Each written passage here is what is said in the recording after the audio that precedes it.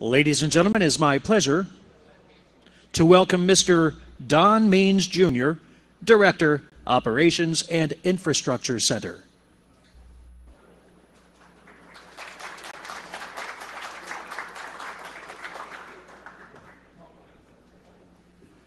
Well, hello everybody. Hopefully you're having a fantastic time. It has been great for me. It was great to hear the Director and Honorable Sherman and the other Center Directors. If I get the slides up. I'm going to talk to you a little bit about the Operations and Infrastructure Center. Some of this may be familiar to you, some of it may not.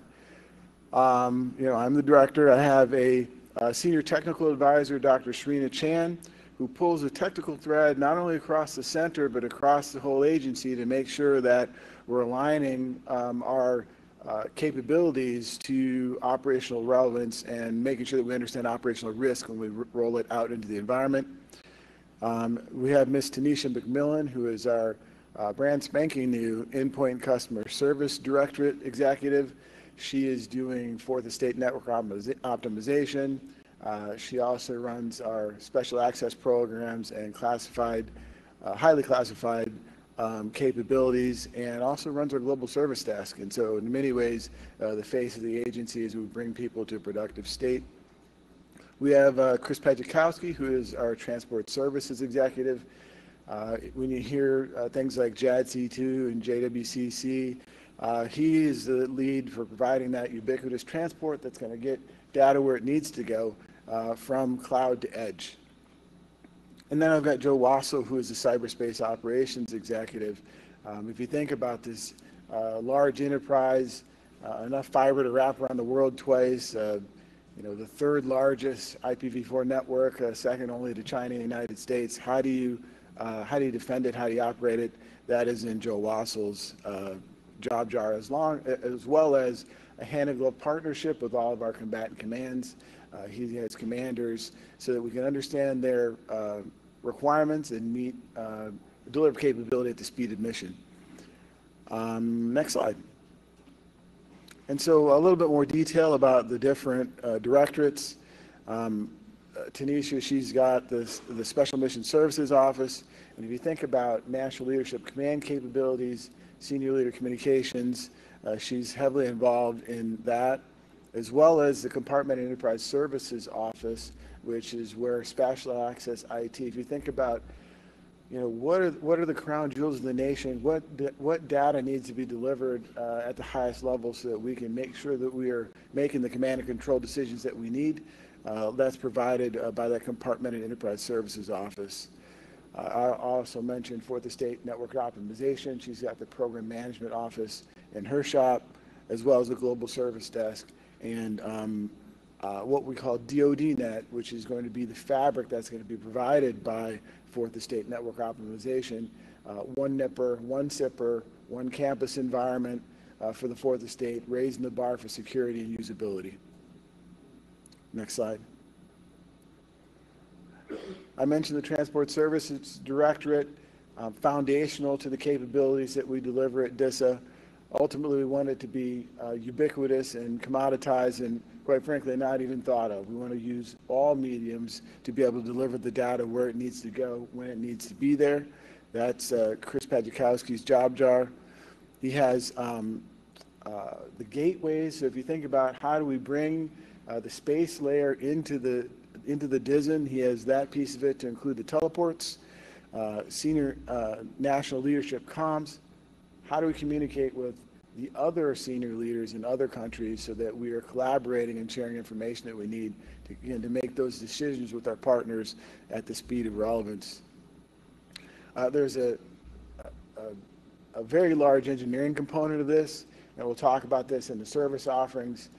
How do we evolve this large, complex capability and continue to improve every time we deliver capability?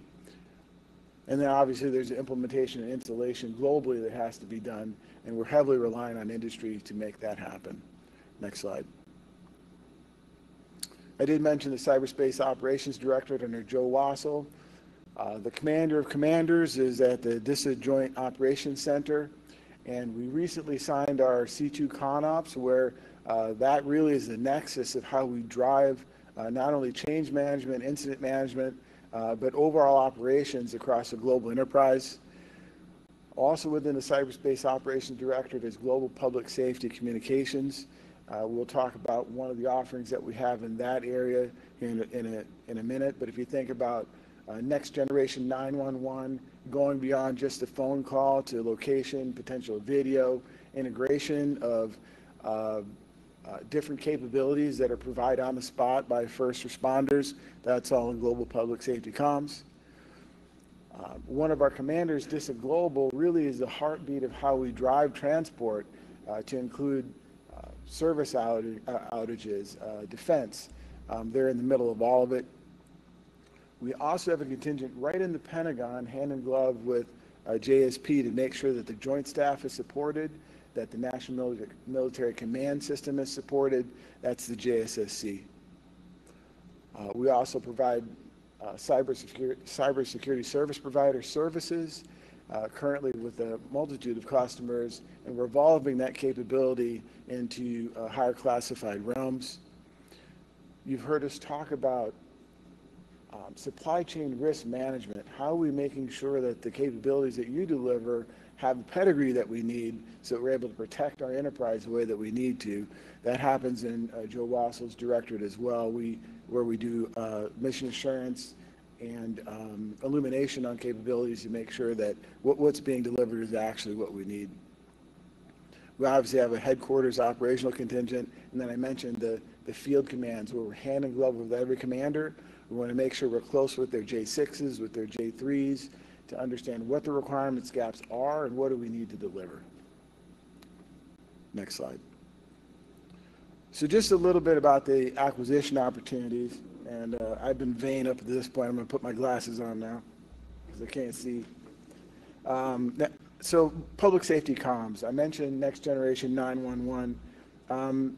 So this requirement here is to provide DoD public safety communications capability and information technology to support public safety missions. What we're looking for is a prototype to demonstrate interoperability between land mobile radios, 5G LTE, cell phones, and HF radios. If you can imagine having all these disparate ways to communicate, and the only way that you can cross-collaborate is literally a speaker to microphone manual kind of transaction. We're looking for a prototype to bring that together. We're going to use an OTA to streamline the development process and to bring on some emerging technology. So the Office of Global Public Safety Comms is also responsible for the architecture for land mobile radios and bringing all that together. And so what we're looking for, again, true interoperability between LMR devices, no matter the manufacturer. First of all, sometimes you can deliver a standard and there's still gaps between the different offerings, and there is integration required. So they're looking to solve that, as well as, again, that baseband interoperability among LMR, cell phones, and HF radios. So that's the public safety comms next gen 911 offering. The second one that you see there is, we call it IMIS, IMIS ITSS. It's a contract that's going to provide us the classified IT support services vital to the Joint Staff Support Center's ability to perform its mission to conduct command and control and communications operations for the chairman and for the NMCS, the National Military Command System. So this includes cybersecurity, things like database administrators, system administrators, network administrators, and it's really to provide those critical internal systems to include things like GCCSJ, NCCS, JOPS. As far as the operation and maintenance, it's also a critical piece of our ability to operate and maintain those systems, not only at the Pentagon, but also at the JSSC's Continuity of Operations site. There's a small piece of it as well that is the visual secure information and television production support to the Office of the Secretary of Defense, to the Chairman, to the Joint Staff, and the NMCC. So this task also includes trend analysis, problem management, gap analysis of fielded systems, identification of key terrain, as well as maintaining the day-to-day configuration management and oversight of the NMCC and its COOP sites. So a significant driver for how we deliver capability at the Pentagon, maintain that capability, and support it with personnel. If you can go to the next slide, please. So a couple of other offerings. So DISA PMO engineering, systems engineering technical support. You can see there it provides for IT consulting and analytical services, application, tool development, planning, technical and programmatic support for the Transport Services Directorate. So what we're looking for here is a vendor to provide enterprise resource planning and business analysis to include things like portals for knowledge management, financial tracking system to help us make sure that we're on top of our game with regard to delivery of capability in the finance world. The vendor will also provide technical support as it pertains to the evolution of the DISN. So again, I mentioned the DISN Technical Evolution Plan. This contract is critical to that, delivering that not only to DISA but to DoD-CIO. The vendor will be assisting and also developing and implementing standard methodologies and automated processes for these management systems, and we require support services in DISN communications, messaging, information sharing, scheduling, and task management activities. I just want to point out with this particular contract that the vendor will be working very closely with the government in the development of requirements for acquisition for broader transport, and so there may be a probability of rendering ineligible for some competitions for larger transport offerings. So that is the DISA PMO Systems Engineering and Technical Support Contract. As far as the financial management support services, this is also an IE6. It's tied closely to the previous contract I mentioned, and again, it's to provide expertise and documentation to report on funding, execution, budgeting, cost estimation. Multi-billion-dollar effort that needs to be shepherded. These two contracts help us make it through the wickets. The last thing is the cybersecurity technical administrative support services. Again, we're looking for cybersecurity information support to ensure the systems that are meeting the set DoD cybersecurity requirements and standards. The vendor will be responsible for the protection and sustainment of the information and assurance requirements for the system and for information availability. So if you think things like ACAS, HBSS support, IAVA support, patching and remediation, that's what this contract is about. The vendor will also help us maintain ComSec key and crypto deployments and tracking those things, as well as associated crypto nets. And I think lastly, the vendor will be providing technical and engineering expertise as it pertains to InfoSec levels and requirements.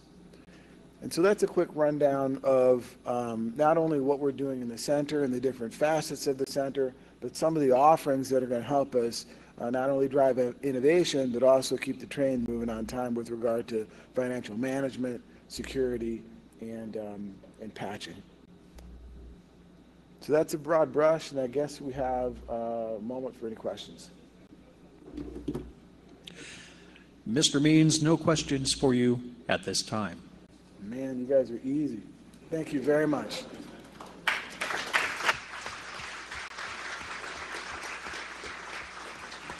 Thank you, Mr. Means.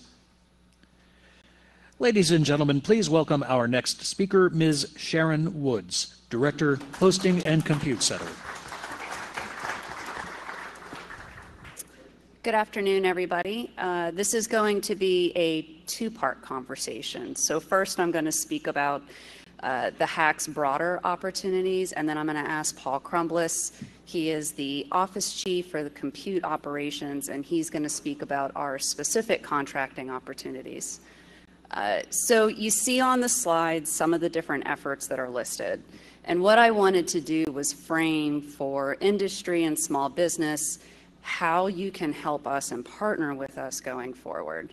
So JWCC, contract aside, all of the mission partners and customers that are looking to get into that contract are in very different stages of maturity on moving into the cloud. The role of the system integrator is really important, and I don't just mean large businesses. I really mean any company that can support a mission partner in framing their application, migrating the application into the environment so that they are really ready to operate. We're taking a decentralized approach, meaning that rather than having a single integrator contract, mission partners need to be able to reach out to many companies in order to support them in that journey. And so I think it is really important and incumbent on industry to connect with different mission partners and customers to understand where they are in their journey and help them get into the contract environment. I encourage you to reach out to us because, of course, we have information about which customers are ready to move or thinking about moving, and we can help just industry understand who those mission partners are. But again, please connect with the mission partners themselves.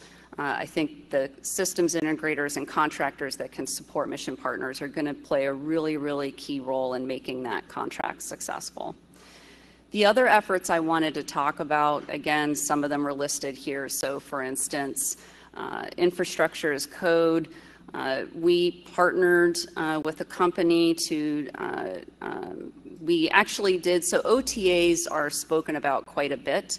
One of the other contract vehicles I wanted to bring to your attention are called CRADAs, Collaborative Research and Development Agreements. You often see them in labs, but there's nothing that precludes any office or agency from using those. Oftentimes they're $0 agreements. Sometimes they can be at cost, but what they tend to be is a collaborative effort between the government and that partner to develop something together. And then oftentimes there are opportunities, financial opportunities following, but infrastructure as code is a really great example where we have 3 and we're in the process of having 4 different CRADA agreements with the cloud vendors. And we developed infrastructure code pre-accredited, pre-configured baselines that help create cloud environments in 2 to 4 hours rather than weeks or months. That's a really critical capability so that mission partners can get into the cloud quickly.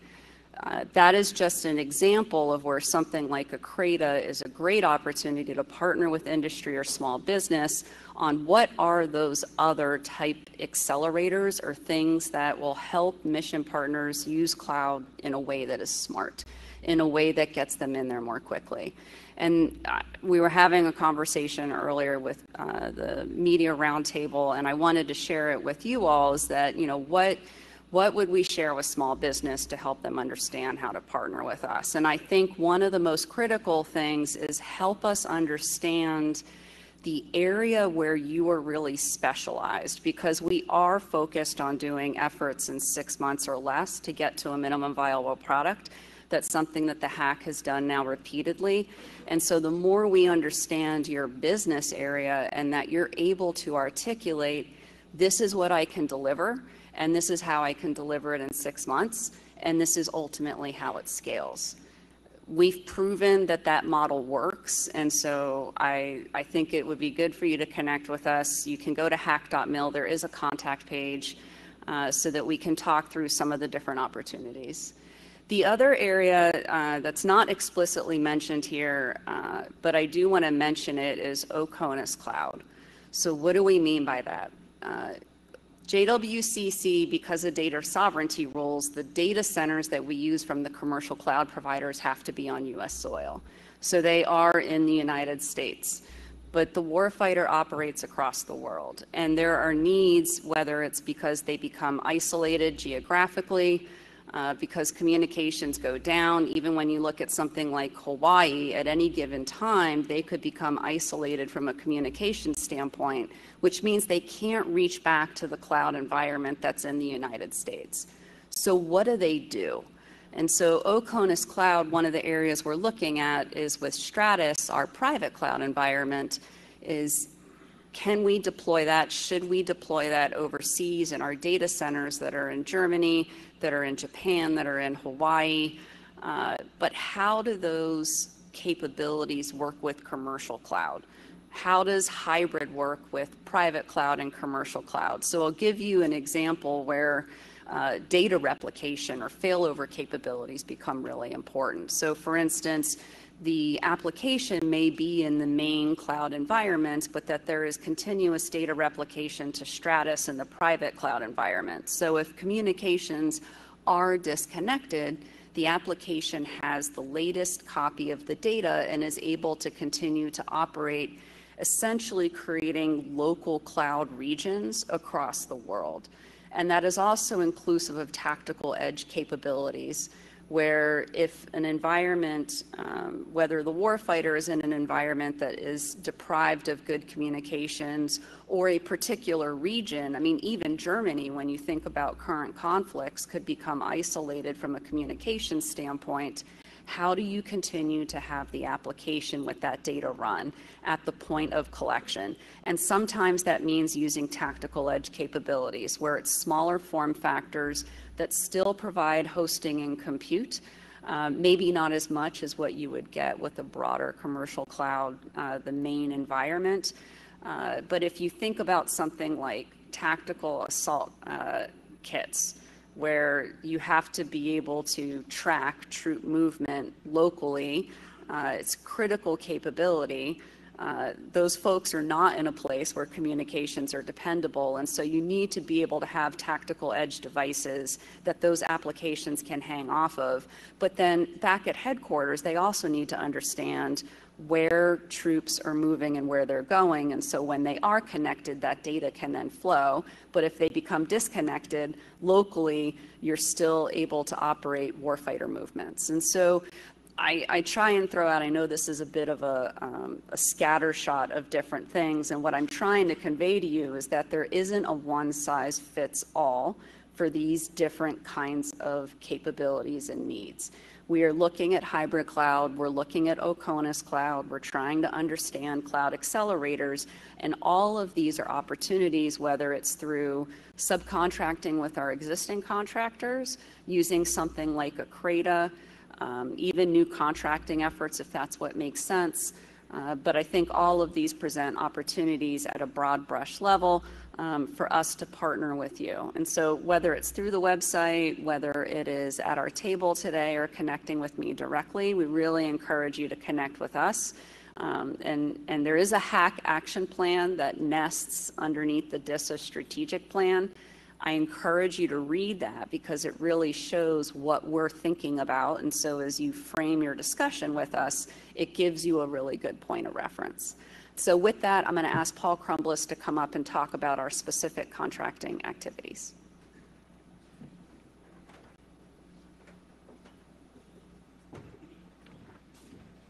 Good afternoon. I'm Paul Crumblis, Chief of Compute Ops.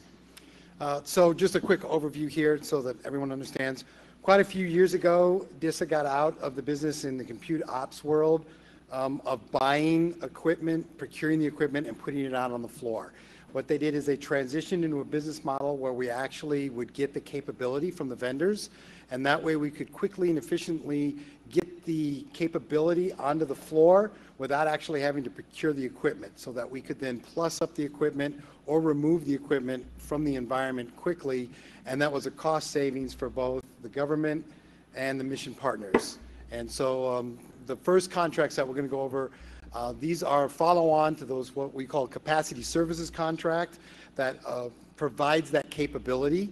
And so the vendors are actually the ones that are own the equipment and put it out there, and we leverage that to provide that capability to our mission partners. So the first one is our x86 processor contract. This is going to be a follow-on. It's in 25 is when we expect it to be awarded, and it'll be a 5-year contract with 5 one-year follow-on years on that. It's about in the $300+ million range, And this is kind of one of the core contracts for the capabilities that we have on the data center. So this is all the x86 workload that sits within the DISA data centers will come off of this contract. The next one is the Spark compatible contract. So like the x86s for the Spark, this is also in about the $300 million range. And again, this is the capability for all the Spark technology that we put out in the data center. They will provide that capability so that we can support the mission partners. Then we've got the integrated Spark contract. That one is only about in the $100 million range. And again, it's also in 25, so it's a smaller one, but it also will provide that core infrastructure of the processing capability that we put out onto the data center floor. The last capacity services contract that we have coming up is actually our communications capacity services contract. This is all the communications infrastructure that sits inside the data centers and all the locations we have worldwide. And so this contract is about a $900 million contract, and it also will be a 5-year with 5 one-year follow-ons in the 25. This one is going to take care of all of the glass, all the equipment inside the glass house. That's all the routers, switches, and everything that's inside from the data center back that supports all the mission partner workload inside the data center, not to be confused with the actual WAN and the DODN. That's taken care of by IE. Mr. Penkowski, who briefed earlier, he takes care of that. But of course, we do an equally fantastic job inside the data center. So that's that contract. So those are our capacity services contracts. Again, these are really the core of how we do business inside the data centers. They provide the capability that for all the mission partner workload that we take care of inside the data centers. The next contract, this is a Broadcom software contract. It is a follow-on contract. This supports our IBM mainframe environment that we host inside the data centers, and this is really a software acquisition. Then we have what we call our sustainment support for infrastructure, and what this is a personnel. We get FTEs that support our database and administrators that support all the workload that we have on the floor. So this is a east and west, we call it. That's just geographically how we've supported. It's contracts that we have that support both the East Coast and West Coast, the data centers, and the workload that we have there. But they do the same, they accomplish the same tasking, and this takes care of all the 8x5 and 24x7 support that we do inside the data centers for the mission partners. Then we have a cabling, installation and cabling. This takes care of all the cabling effort to install for tech refreshes, implementation, and removal of equipment. This takes care of all the cabling inside the data centers around the world. Then we've got a mainframe line of business. This is basically, this supports all the OS, storage, database, all the operations for the mainframe workload that we have inside the data centers. And then we have an infrastructure support. And what this does is this takes care of all the backup, virtualization, storage for all of the workload that sits inside the data centers. And then the final one, this is a smaller contract, but it's for our CAD and engineering services. And this is for the data centers. It takes care of all the designs, the floor layout, and all the spaces at all of our locations. Okay. Great. So we're happy to take questions. Yes, ma'am. Can you please restate what CRETA stands for? CRETA, CRATA, Sure, CRETA. CRETA, Collaborative Research and Development Agreement. Thank you. That was your last question. All right, easy.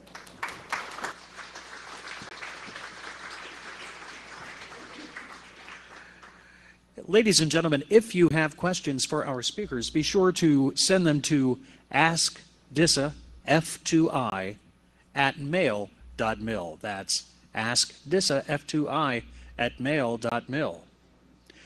Now please welcome Mr. Jason Martin, Director, Digital Capabilities and Security Center.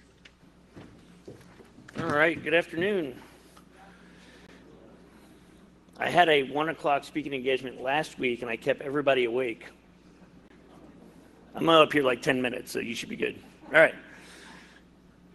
So I'm not going to steal the thunder of my team here, but I did want to show you DCSC's basically the same as it was last year, but we're certainly doing new and exciting things. So just a different view, but if you just look from left to right, really the glue, which I'm going to talk about from a contract opportunity perspective, is that mission partner engagement office that brings all this together, and they really span my organization, but they also span the entire agency. They're responsible for building those relationships across the department and then across the agency and doing that two-way strategic communication. So those are the opportunities I'll talk about in just a minute. But importantly, more importantly, so I've got, just a breakdown of the organization here and the capabilities they provide. Martha Jasper's here today to talk about the top, which is basically enterprise services, collaboration, C2, which we've got some exciting things going on in that space. Obviously, Dr. Herman is here to talk about cyber and all the wonderful things they're doing, and certainly the department and DISA-wide impactful items like Thunderdome. And then the Spectrum organization, Kevin Laughlin here, I believe, is to talk about what they're doing with EMBM and a few other things, electromagnetic battle management. And then JITIC is kind of the foundation for testing across the department, which I talked about a little bit earlier in terms of them providing assessments for SPAs and doing everything they're doing. Captain Matthias has done a great job of building that community and that coalition across the globe. But if you were here this morning, you heard me talk a little bit about what we're doing from a program management development perspective. It's all about partnership. And so really, I spend a lot of my time not doing these capabilities, right? I just laid out all the very capable folks we have in those organizations, but really trying to provide that cross-agency look, the developmental perspective, workforce development from an acquisition perspective to make sure people are being trained the way they need to, certainly to engage with you all in industry to make sure we're delivering capabilities. So that is really, I would say, the majority of where I spend my time, and certainly I get to learn about and work with all these folks as well. So from an overall strategic vision perspective, that's exactly what we're trying to do. The boss said it a few times this morning, is partner. We're trying to partner within our own teams, with industry, and with our mission partners to ensure that we are delivering across the board. So as I get into my opportunities, you'll hear that same kind of thing. So I've got two at the center level, and they're really one. So those of you who are or are not familiar with mission partner engagement, really what that is the portfolio management, customer portfolio management group for the agency. It does fall in DCSC, but it represents every single center in the organization. So the two opportunities here, which I won't read all the specifics, but what's important to know is this organization is in the process of transforming into really the go-to across the board and ensuring that two-way communication with the customer base. So what we really need here are your best and brightest, as I mentioned earlier today, folks that can interpret the capabilities that we are providing and need to provide and build those strategic partnerships and relationships with the customer base. So a number of you are also supporting not just DISA, right? Army, Navy, Air Force, Marine Corps, pick your favorite DAFA. That's what these folks do. I can't go to every mission partner meeting, right? Nor can anybody else in the agency, but that is exactly what their job is. So when you think about bidding on items like this, make sure that you're prepared to bring your best and brightest that's able to communicate, develop solutions, and really work at an SES, GO, GS-15 level. It's very important. You may see the labor categories, but my expectation for mission partner engagement is that anybody and everybody can talk at the 4-star level down to the GS-1 level and across the board. So just so you know, that's exactly what I'm looking for. That organization's absolutely near and dear to my heart. When I first moved to DC, I was one of the leaders in that group. They are critical to ensuring DISA and department success. The second item on here is the Requirements Analysis Office, which really used to bring, or still does, but they were responsible for identifying capability gaps in the agency, whether it was through the IPL process with the COCOMs or You know, a DAFA would say, hey, have you thought about this? Or a COCOM would say, have you thought about that? Or we should enhance its capability this way. Their job is to really look at the requirements that are coming into the agency, work with the program managers, work with Mr. Barnhurst, work with myself, work with, you know, the center chiefs to say, yeah, we think we should do this because, or no, we shouldn't because. So it's very much an analytical type position in terms of what are the requirements today, what do they need to be tomorrow, are we shaping them, is it something we should do and shouldn't do? So again, customer facing, right? So your company will be represented, yeah, these are DISA contracts, but they work with the entire department. So when you think about, again, bidding on this work, this is very near and dear to my heart, number one, but number two, this is the face of the agency. And that is the expectation, is that you're bringing the right folks to be the face of the agency. So I've got the details on there. I don't know if I'm supposed to ask for questions or not, but just so you know, this is, you know, you heard from me this morning, you're hearing from me now, same thing, right? Partnership, collaboration, best foot forward. Okay? I'm going to assume no questions, right, Jim? Sir, stand by. I think we do have a question for you. Oh, okay. You're not getting out of here that easily. Okay.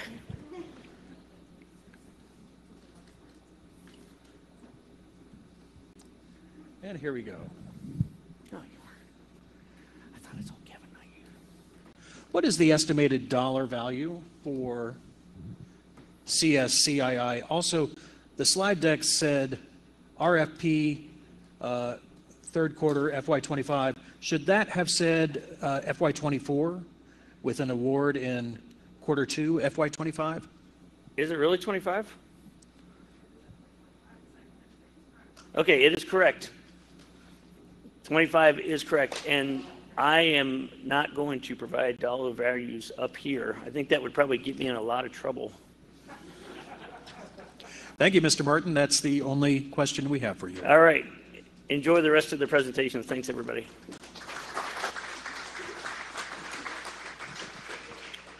Ladies and gentlemen, at this time, please welcome Dr. Brian Herman, Director, Cybersecurity and Analytics Directorate. Hey, good afternoon. Appreciate the chance to talk to you.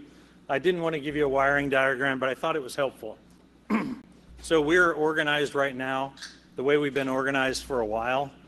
We have a security enablers team. That group does some key capabilities in that group include PKI, as well as identity credentialing and access management. We have another group that does endpoint security. They do the security tools that are on just about every desktop across the department. A couple of them that are real crucial: enterprise security solution, as well as Comply to Connect. We can talk about some others in there as well.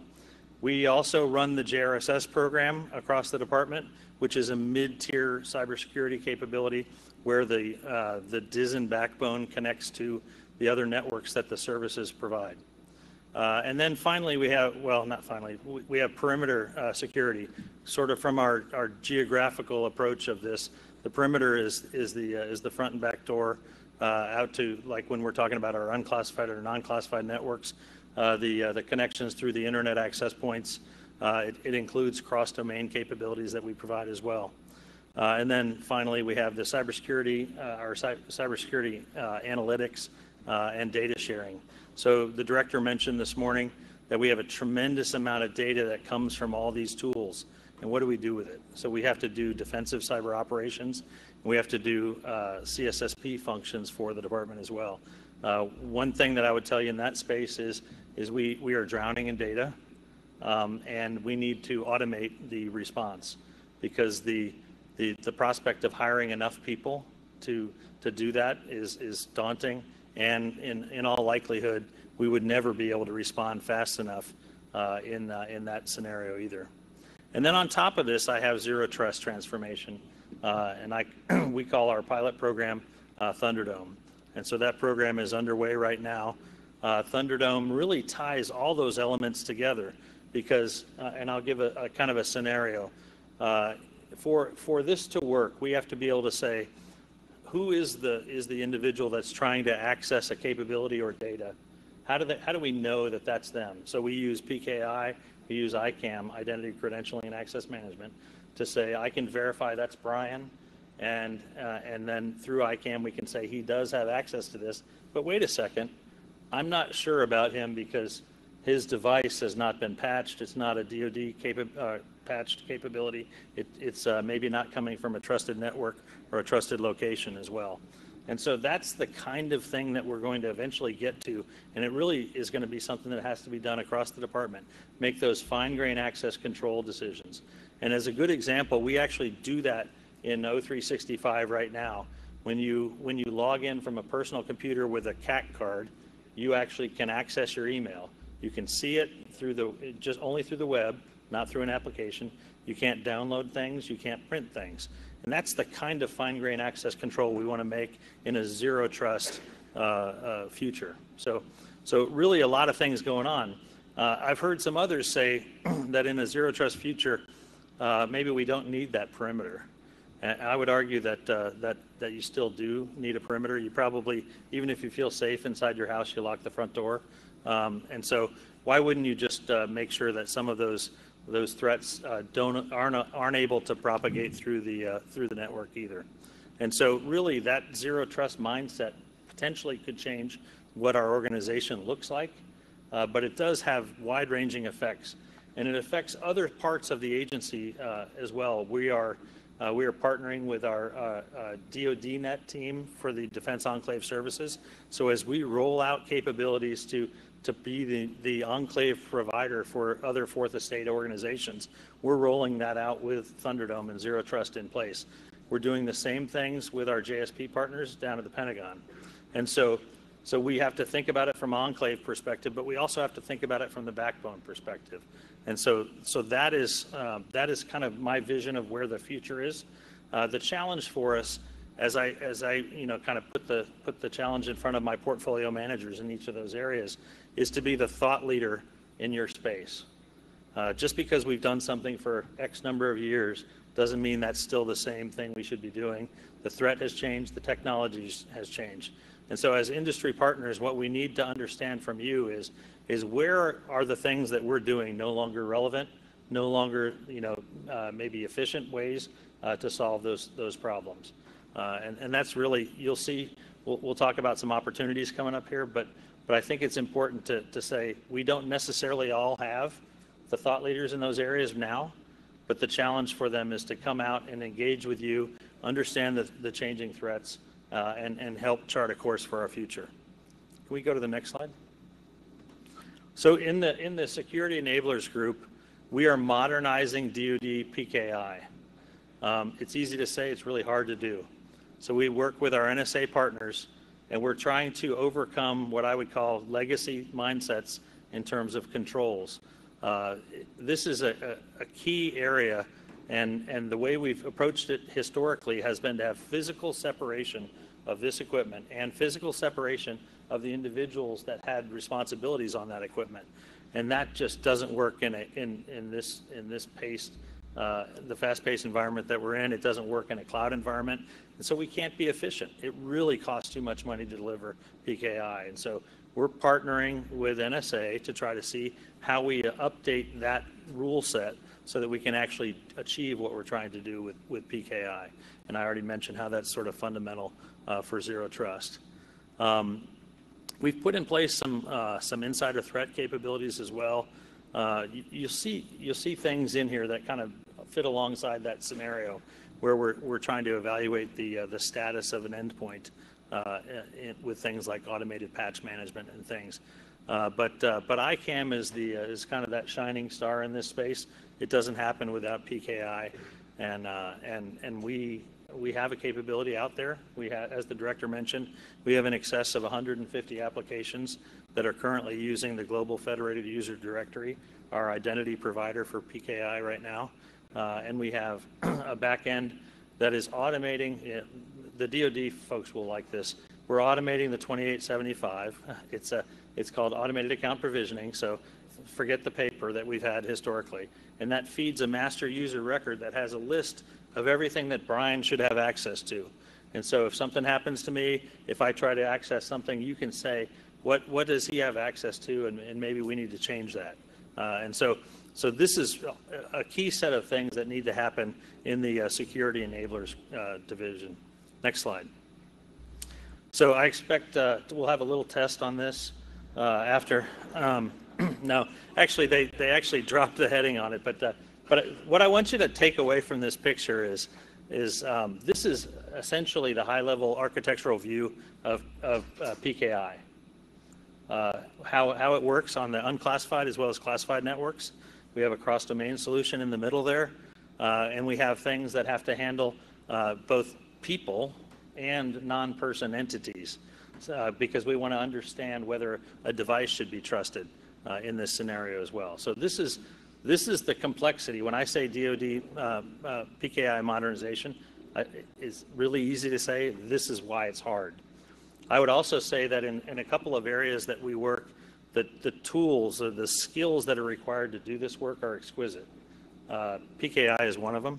Cross-domain is another one. So if you and your team have those skills, I want to talk to you. That's what gets me excited. If we can go directly to the folks that have those skills, we can make some real progress. Next slide. Endpoint, we talked a little bit about it as well, but we have endpoint capabilities that are out there, Comply to Connect. It's been a little disappointing from an adoption perspective for the department that we're using the tools, but it's not reporting back the status of everybody's device to let us know whether or not they are compliant. But ultimately, our goal is to deny access to DoD networks, to deny access to applications if your device is not something that we can trust.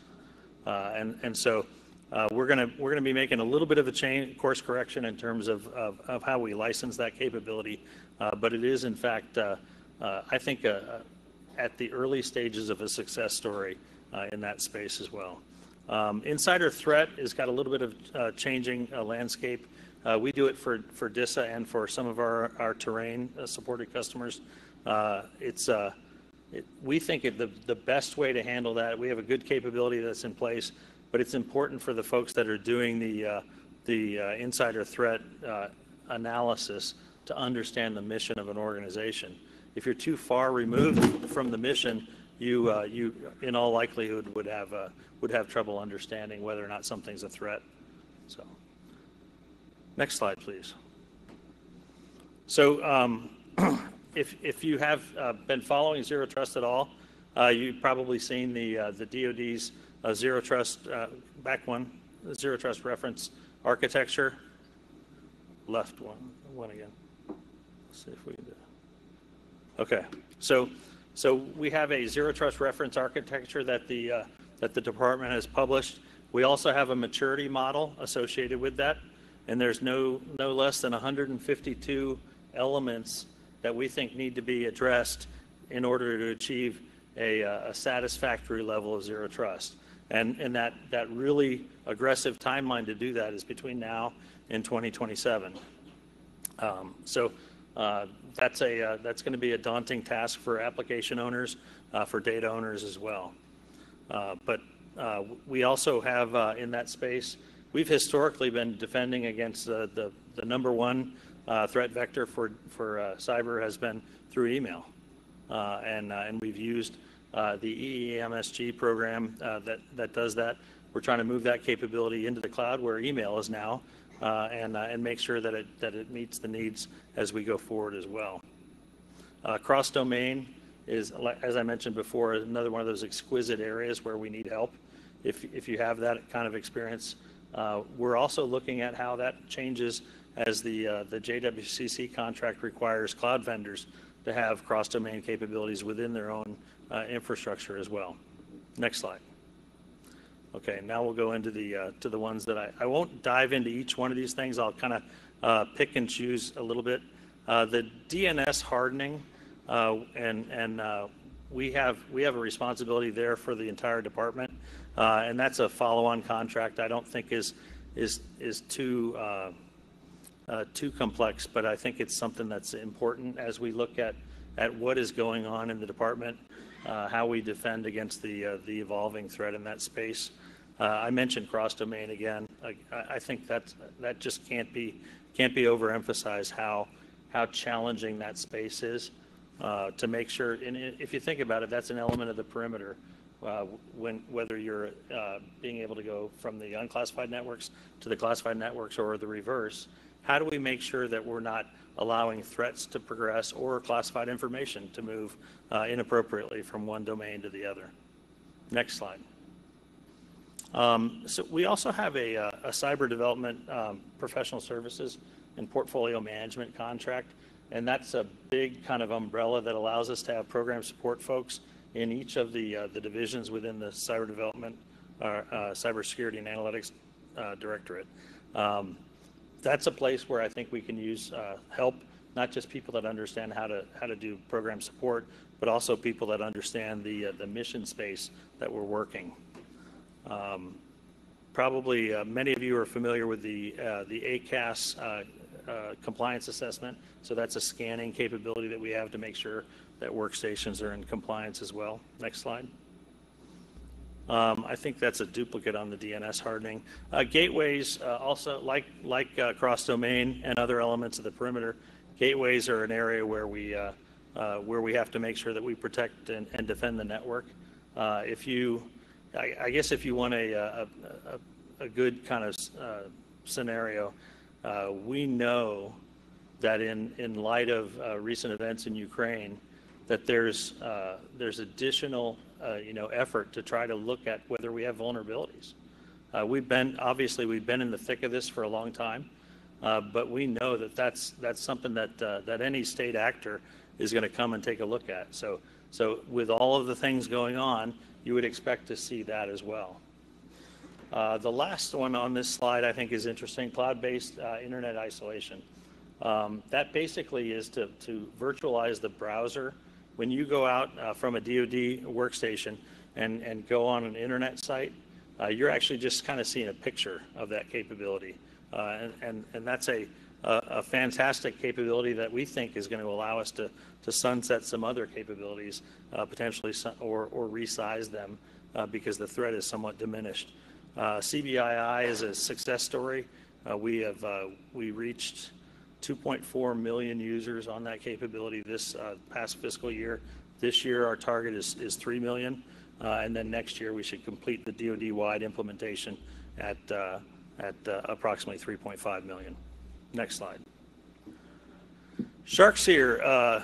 This is another place where we obviously need some really skilled assessment. So this is the security software that we use at the internet access points to identify vulnerabilities and to do automated mitigations. And we're interested in commercial alternatives to the capabilities that are out there as well.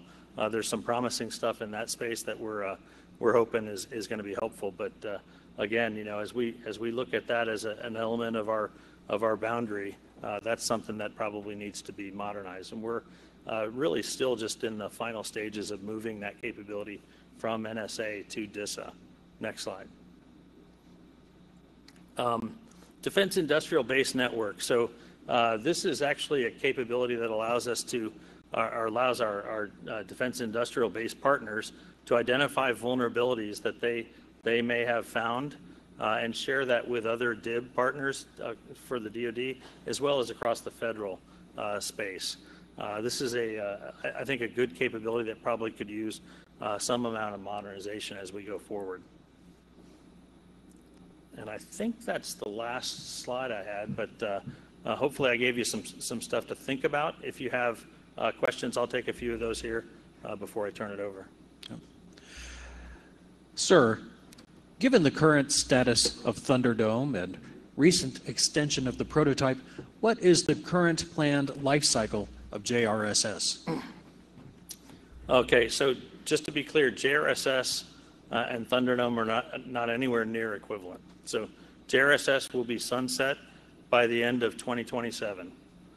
We have a target for that, and we will be making, for Thunderdome, we'll be making a production decision that'll put us on a path to start deploying that capability, hopefully soon after a January decision.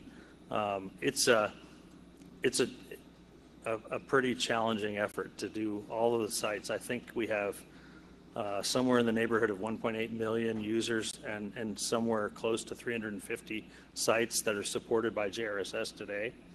And so you can't just pull the plug.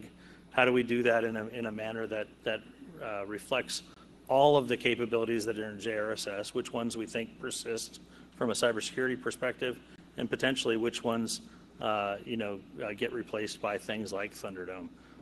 There's routing capabilities in there as well. So I think when you really look at like Zero Trust as an example, I think that's the kind of the embodiment of LOE4 for the agency, kind of looking at the user experience as well as the cybersecurity status. And we've seen some tremendous benefits already in Thunderdome. So we're doing operational assessment. We will complete that and make that production decision in January. But one example of we've replaced the VPN capabilities that are part of JRSS with a Secure Access Service Edge or SASE capability. And that also streamlines our routing. So we no longer do we go into a JRSS node, hairpin back out and go out to cloud-based services. We go directly from where the user is to those cloud-based services, even if you're at home teleworking. That's a big difference. And so I've had people tell me that their user experience is better from home when they're on Thunderdome and that capability than if they're in the office. So we think we got both good things to do from a user experience perspective, and our evaluation right now that's going on also is going to evaluate current capabilities against the new capabilities from a cybersecurity perspective. Is it as good or better? And what do we achieve? Can we limit the ability to move laterally through the network? So I hesitate to make a direct comparison of JRSS to Thunderdome because I think it's 10 years later and we would do it very differently. But we know that we have a lot of customers that have to move off by 2027. Dr. Herman, can you elaborate on your efforts related to insider threat? So we have a capability in place, both licensing of commercial capability, as well as we provide the ability to roll that information up. So kind of two levels of functions. And then we also have a contract vehicle in place that allows us to get full-time equivalents or FTEs, subject matter experts to do that work for organizations. So DISA does that for us in our terrain. JSP does it for their terrain as well. There's been some discussion inside the department about whether some of that gets centralized. I think I stated my position earlier that I think that the analysts are better if they're closer to the mission than if they're farther away. Please discuss your interaction with the CDO office, especially in the area of analytics and big data.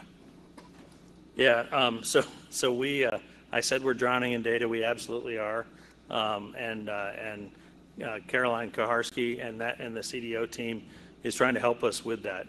And we're also taking a critical look at what data we're collecting, how much of it for how long. And one observation I had, I think, in our first level of analysis was that somewhere near between 35 and 40% of the data that we have is actually actionable. The rest is stored because it was available. And that doesn't make much sense. It really confuses the analyst because they're just looking at information that's really never going to probably help them. And so we are moving our current capabilities to commercial cloud. We will have the unclassified capabilities in place by the end of this month. We will have the classified capabilities in place by the end of March. And so that's going to allow us to be able to make the next step, the next transformation, which is to say, how do we make sure that we're only capturing that actionable data, and how do we actually automate the response actions? That's where another place where I could definitely use some help. I see it, when I walk the floors at industry events. There are capabilities that can get us 75, 80% automation of this, and right now the analysts are having a rough day, When I look at their day and how our tools contribute to making that day harder, I know that we have to do better in that space. And so Caroline and the team are helping us establish what data to collect, but also how much of that data is used for multiple purposes. We use it for defensive cyber operations. We use it for CSSP. We use it for NetOps. In many cases, it's the same data. So how do we make sure that we do that?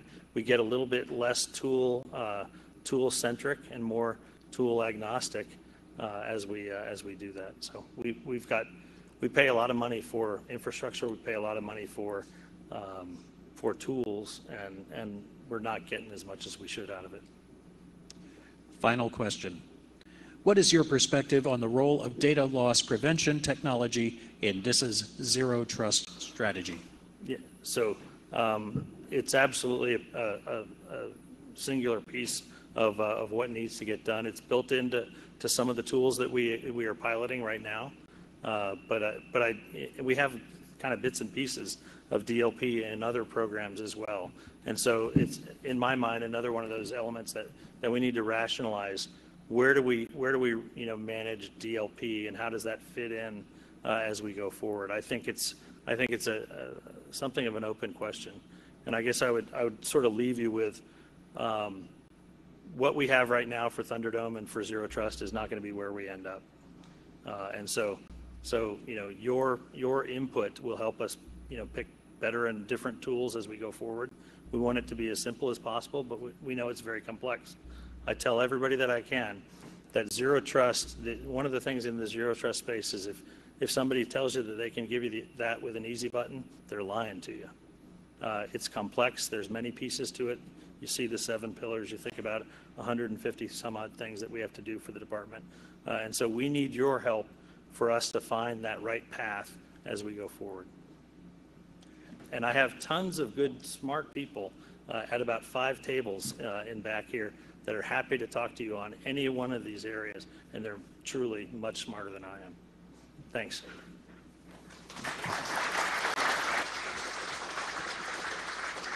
Thank you, Dr. Herman. Ladies and gentlemen, please welcome Ms. Caroline Bean, Director, Joint Enterprise Services Directorate. Hi, good afternoon. So I'm not Caroline. I'm Martha Jasper. I'm Caroline's deputy, so unfortunately she could not be here today. So I'm going to talk to you about Joint Enterprise Services Directorate.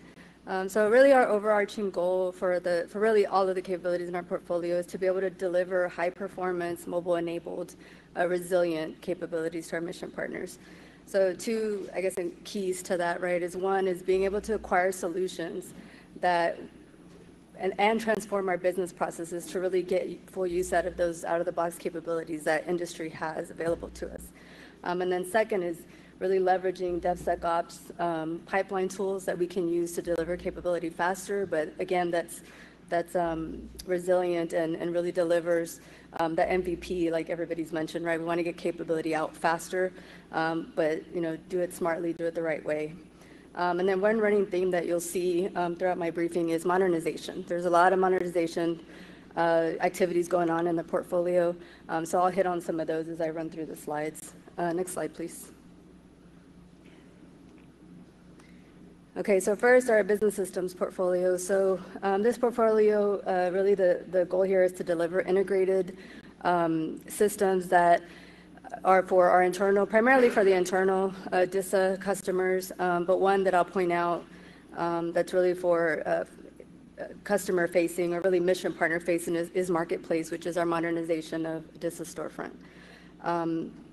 So that's one of our high priorities in business systems portfolio. The other things that are listed here, you'll mainly note that are really for, again, internal to the agency, but it really drives, or the importance of getting these right is really being able to drive efficiencies across the agency to do business better with customers, with industry, whoever our partners are that we're dealing with.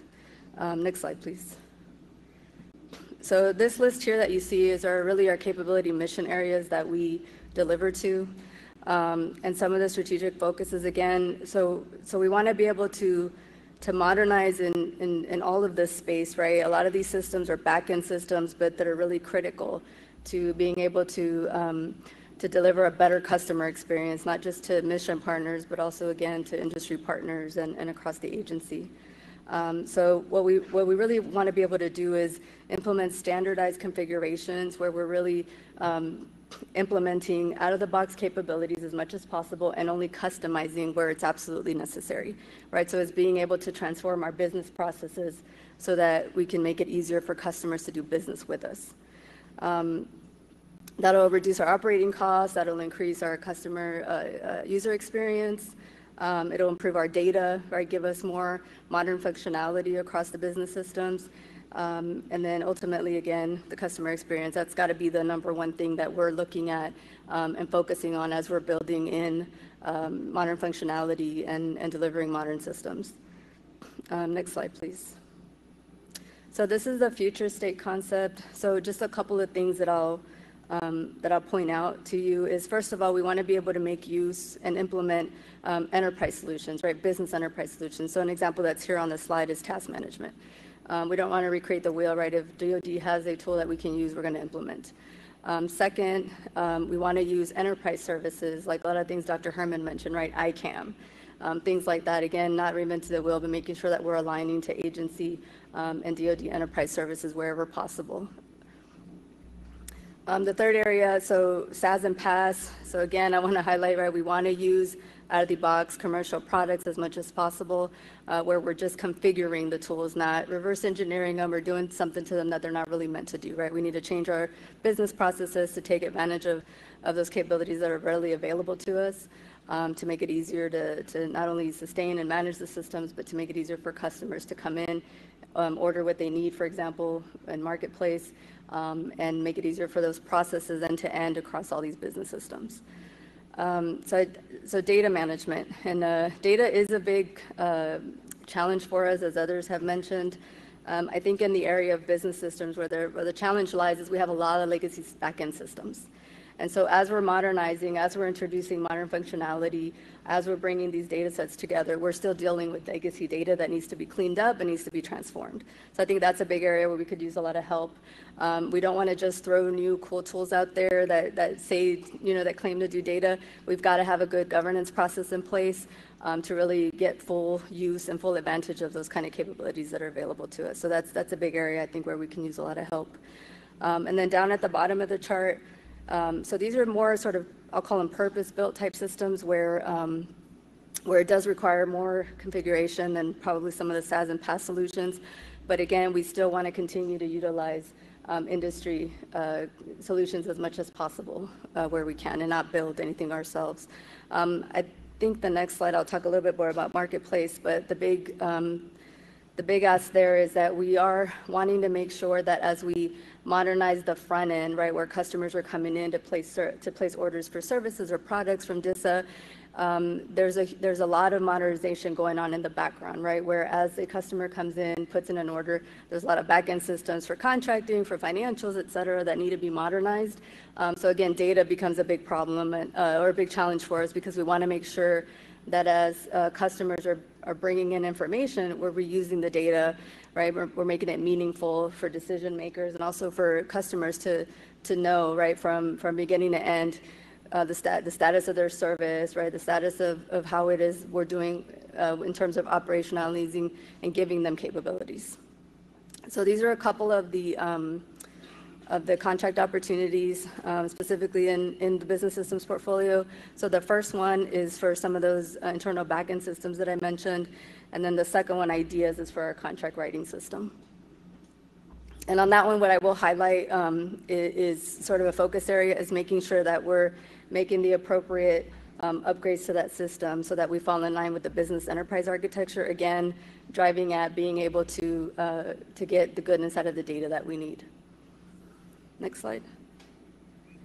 Okay, enterprise collaboration services. So the big one here that everybody will recognize is DIOS. But really the big driver here is making sure that we consolidate and better integrate voice, video, and data services across the portfolio. So we've already started down that path. GVS, DIOS, and our enterprise voice services are integrated to where voice callers can participate and collaborate across those 3 different tools. DIOS is going to further integrate all of that with the delivery of DIPS, which is our the integrated phone service. So what that's going to do is allow folks that are in teams to be able to make phone calls, both commercial and DoD, to both commercial and DoD phones. So that's a capability that's coming in the near future. And then the other highlight for this portfolio is over the next 3 years, we are planning to update our IP voice backbone soft switch technology to a more modern, router-based infrastructure. So that's an opportunity that I think will be listed in the next slide. Next slide, please. Okay, so DIOS. DIOS has 3 major components. One is the BPA, which is really volume, gives us volume price discounts across the department. The second tenant is DoD 365 Joint, which is our IO5 tenant. And then lastly, the one that's coming soon is a DoD 365 Sec, which is our IL6 offering. So that's going to be a cloud, also a cloud-based capability. We have started testing for that particular project, and we're anticipating being able to deliver an operational classified cloud in the third quarter of 23. In the meantime, it's not listed here, but DCS, which is one of our classified capabilities, as well as GVS, we will continue to enhance GVS. DCS, we do have plans to sunset that in FY23. Next slide. Okay, so these are a couple of the opportunities. I'm not going to read them to you, but the first is some engineering support for DIOS, primarily, the two pillars that I mentioned, the IO5 and the IL6 tenant. And then the second is hardware, software support for one of our voice services. Next slide. I think this is a duplicate. Well, the top one is not. So this is the modernization that I mentioned to our IP voice backbone. So that RFP is not out yet. It will be coming soon. It'll be second quarter of FY23, which is right around the corner. And that'll be an effort, like I said, for over the next 3 years for us to be able to do that modernization effort for that backbone. And then the second, I think, was a duplicate from the previous slide. Okay, command and control. So our C2 portfolio, there's primarily two programs that everyone's fairly familiar with. So GeeksJ and JOPES. So GeeksJ is our joint operation and planning and JOPES is our operational planning and execution service. So that actually will be replaced by JPES, which is listed here in the slide. So that is the modernization of JOPES. For both JPES and GeeksJ, we are working on modernizing both of them to a cloud-based capability. And then the next slide, what GeeksJ provides is really it gives you it's the operational COP, and it gives you a bird's eye view of what's going on out in the field, and also the way that it integrates with JPES is that's the ability for them to be able to do planning and be able to react to real-world events. The other two that are listed here, EM, enterprise messaging, that's also another modernization that we're working on. I don't know if there's a contract opportunity listed for that one. I don't think there is, but it is an ongoing effort now that we are modernizing for that particular capability. Next slide. Okay, so this is a sort of an overview of the two programs that I listed again. GeeksJ, we are working on web enabling that capability right now. It is a thick client application that we run. We are going to continue to sustain that until we give the field an opportunity to not only for us to deliver the cloud-based capability, but then also to move everyone onto that capability. The deliverable for that one is the first quarter of 23 is when we plan to field the first software version of that system. For JPES, the IOC is the third quarter of FY24. And then our plans are to be able to sunset JOPES by the end of FY24. Next slide. Okay, and then these are some, again, some opportunities based on the previous slides. Next slide. So probably the one I want to highlight here is the last one, the command and control engineering IDIQ. So for this one, we really are looking for engineering support, and one of the things I want to hit on specifically is my comment about DevSecOps, right? We want to make sure that, as we're rolling out these capabilities, again, we want to take advantage of DevSecOps, not only processes, but tools that are going to enable us to be able to do, that agile, develop, test, deliver, right, in the MVP concept. Next slide. And I think that is a duplicate as well. Next slide. Okay, our enterprise services portfolio. So this portfolio is primarily made up of all of our mobility offerings that you may be familiar with, DMUG, DMCCS, and TS. One that I do want to highlight for you, because again, it's one of our big modernization efforts, is the DISA services platform. So DSP is the way that we're going to deliver ITSM, ITOM, ITBM, which is IT business management, asset management, a lot of sort of those back-end business system type capabilities. It is planned to be an enterprise service, not only at the agency, but potentially a service offering to customers. So for that one, we are looking again to do an agile methodology, right? Being able to roll out capabilities quickly over time. The big one there too is also the data problem that I mentioned before. So what we're looking to be able to do is we don't want to continue to duplicate data or to ask customers for the same data over and over again, right? We want to make full use of that information, but also being able to tie in operational data with business data so that you can really, get after decision making, being able to deliver new products and services that are going to meet, tomorrow's mission needs, but be able to do that in an agile fashion, being able to deliver faster than we can today. Okay, next slide. So this is just an overview of our mobility offerings. Again, as I mentioned, we offer unclassed devices, secret and TS devices. We partner with NSA on being able to deliver them in a secure fashion, meeting some of the CSFC standards. So those are some of the security standards we need to be able to meet. We do the gamut of managing, not only providing the devices, but doing the management of the devices in terms of security, and the way that we wrap the devices to make sure that as you're stepping up in the security level, we're maintaining cybersecurity as we should. On the left hand side there, you'll notice a couple of the other systems that I mentioned, again just highlighting the DISA service platform as one of our key upcoming modernization efforts. Next slide.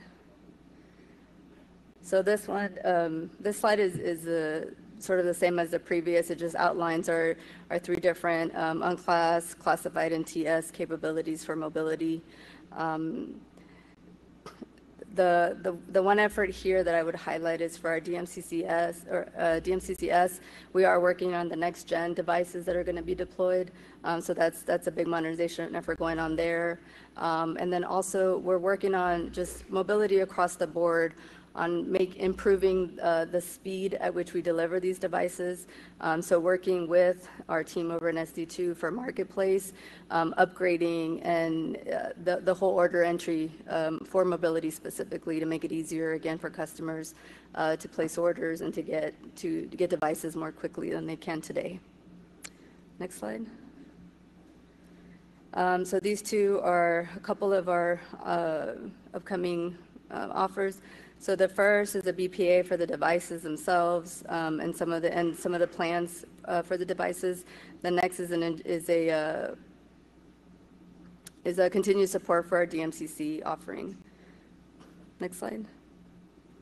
And these same, the top one is for unclassed support, and then the bottom one is continued sustainment support for our DoD SAFE program. Okay, and that is my last slide. Any questions?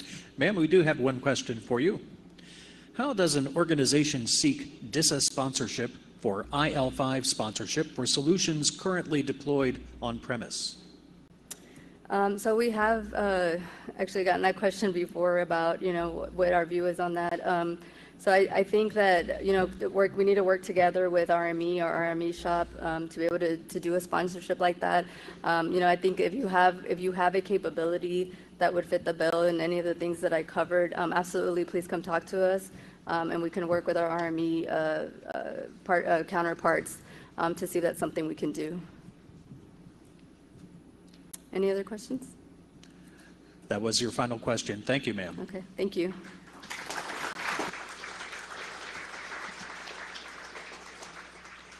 And now, ladies and gentlemen, please welcome Mr. Christopher Argo, Director, Defense Spectrum Organization.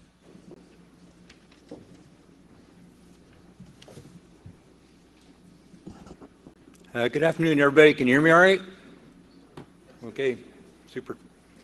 Okay, good afternoon. My name is Christopher Argo. I'm the Director of the Defense Spectrum Organization. And so Mr. Martin is my boss in the Digital Capabilities and Security Center. I work clearly for DISA, and I fall underneath really LOE1, which is command and control. So I'm constantly trying to work on command and control as far as electromagnetic spectrum is concerned. So here's my mission and why and vision statement. But I'm just going to start with my mission statement, and that's deliver capabilities and expertise to empower DoD to solve tomorrow's electromagnetic spectrum challenges today. Okay, so that's what I come to work every day to do. And what is important on this slide is my vision, and that is the vision that the warfighter has freedom of action within electromagnetic spectrum when and where needed. And that means anywhere, okay? And that means really any DoD or coalition commander who we might be supporting. So that's what my guys do every day when we go to work and try to make that happen. So if we go to the next slide, I'm going to try to give you a DSO 101 brief here real quick. But here are my lines of effort, okay? And the purpose of DSO is to enable agile EMS operations, and I do that by providing spectrum access capability to support EMS superiority. So if you look to the far right of that slide, you're going to see the globe, okay? So that's my domain, okay? EMS domain, electromagnetic spectrum crosses all warfighting functions, okay? So it must be working across the board. And so if you see the very point of that tip, you're going to see EMS superiority. And if you listen to Honorable Sherman today, that's not just EMS operational superiority, it's secure, cyber-secured EMS superiority. So that's what we're driving for on a daily basis. And so we got 3 lines of effort driving towards that goal, which are enterprise EMS IT solutions, engineering and analysis services, and then joint electromagnetic spectrum support, okay? So those are my 3 lines of effort driving towards that superiority. The first line of effort, that's really my software tools that I develop and provide for people to manage EMS, and not just for DoD missions here. GEMSIS, you'll see the first one, that's the Global Electromagnetic Spectrum Information System.